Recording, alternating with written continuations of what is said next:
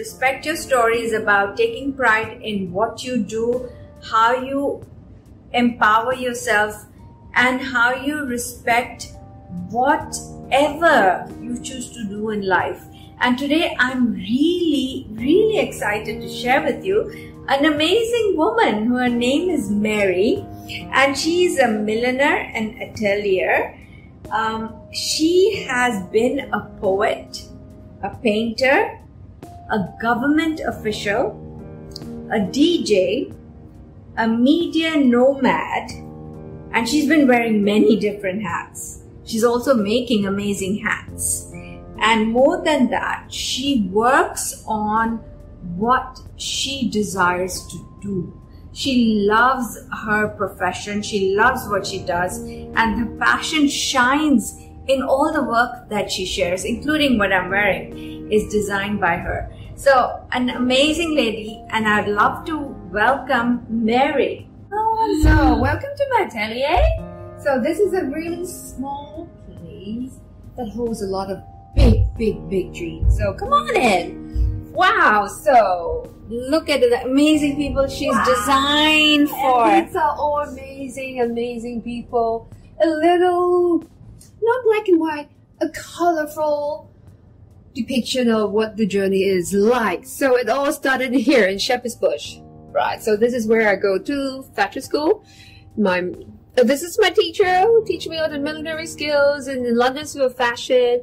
And this is my photo shoot in August. And this is my show, my launching show. Beautiful, amazing woman that does all the modeling and shows from AWA. Trust your gut feeling. And the reason why I started all this is because the education business doesn't work. Yeah.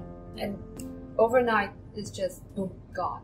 And I need to have something moving. So I just picked up something and started doing. And because I have to go to a special ladies luncheon thing, I have to wear a hat. And then I said, oh, I'm not happy. Because the other thing is, you have to be not happy about things. To figure out what makes you happy. You have to figure out that this is not working for you, this is not working for you. This works for me. And you have to have a very clear list of what works for you and what not. And if that doesn't work for you, you make it happen. If that guy doesn't work for you, you make another guy happen. Sadly, that's not the case for me. Oops. But likewise, you have to make things work for you. So at that point, I just have to go to a ladies' luncheon, that's it.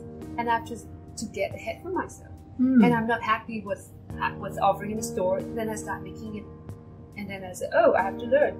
And the minute I start pick up the scissors and snip into a piece of cloth, I know that this is the right moment. And this is what she creates. Thank you so much. This is Sabrina from my capsule collection. We'll go to that a little bit later. But it's that cloth shearing voice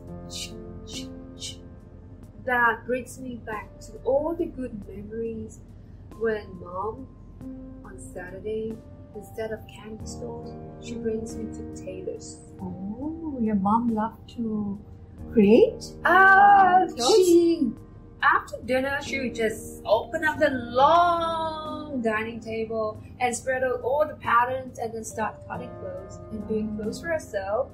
And to up the level, she goes to tailors and do suits of jam-shams and little bits outside it and pair it with, back then. You don't have to be a legitimate designer or writer to be creative. You could be creative in every little detail as you wish. And you know where that feeling comes from is when you respect and value what you do. You have to respect you have to gain full control. Yeah. Be it so little, you gain whatever you could have. It could be a turf. It could be a spot. Okay. But you just take full control of whatever ownership size. of what you own whatever size that is. Yeah. And you do the best you can. And you pour your heart and your soul in it. And people at the other end will know it. I love it. You pour your heart and soul. I just love the way you say that. And I can see it in this. She poured her heart and soul in this. Can I help you to yes, put please. It on? Yes. So This is a piece that I make for my launching show with a designer label called Nine at 2018 when I was just a milliner. Out of nothing, I just became a milliner. And then another designer sees something in me that I haven't seen myself and said, "Oh, you want to do a show with me, a launching show?" I said, "Oh, yeah, why not?"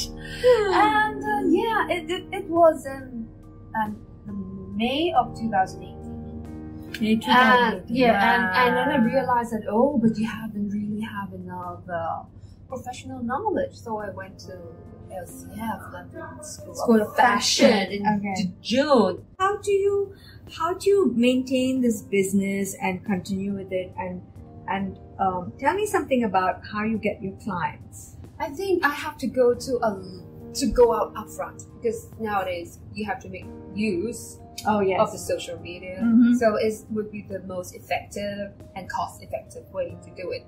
So the first thing, my best gig is I sit down in every network and every occasion, and I show up in all my pieces and tell the whole world to say that I'm the best model. Because if I can make it work, so look at me. Anyone can make it work. Anyone can make it work. Exactly. So I'm not a 5'9" model weighing 90 pounds. My weight is almost the same as my age. And look at my minute figure, and I'm just like everybody.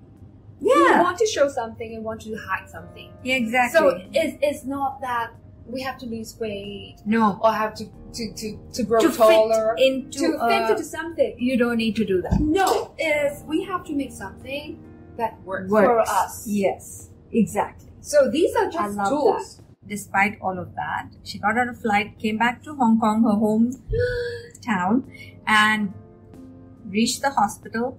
And while she's on the drip in the hospital, she confirms with London School of Fashion that she's going to be there. Right. So when you talk about motivation and courage, I think for me it's a very simple equation. At that moment when I am on IV and with blood dripping into my body to save my poor little sick life, for me the equation is simple. Should I just cancel everything? I have to book a new flight, book new hotels, and then I have to move from the summer semester maybe to the fall semester and put everything postponed for 3 months. Or just hop on the plane 2 weeks from now. For me, it's hop on the plane. As simple as that. So you need a lot of courage to do that. I think that's a rather traumatic experience, because I like to push things. But for less traumatic, it's the same. You have to weigh the balance. So you either prefer doing this or that, and you weigh upon it. So you find the path that works for you. And it's not about, how much courage I have to muster, how much motivation I have to have. Is you see the pure facts and see which thing works. And for us creative people say, "Oh, you're artist, you're just loose, you're just wild, you're just crazy." But no, we have to bear the facts all the time. We have to get all the checks and balances too, right? And we have to be realistic, and we have to be grounded at the same time. And for me, I have to weigh and check the boxes and see which works for me. But for other people looking from outside, it seems that, "Oh, you're just courageous and motivated and just..." How did you do it? How do you do it? Yeah. So that's how I do it.